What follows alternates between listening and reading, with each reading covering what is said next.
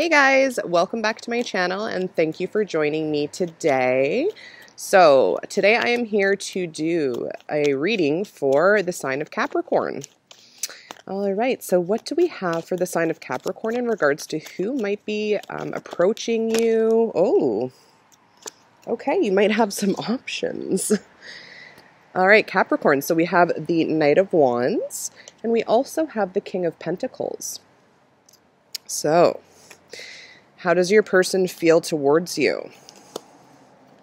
We're going to take one more card. Thank you. Oh my gosh, the Ten of Pentacles, you guys. Wow. So someone who is devoted to you in a very passionate way with the Knight of Wands, okay? So this person has a lot of love and passion for you, and they're definitely sexually attracted to you. The King of Pentacles is they see your worth.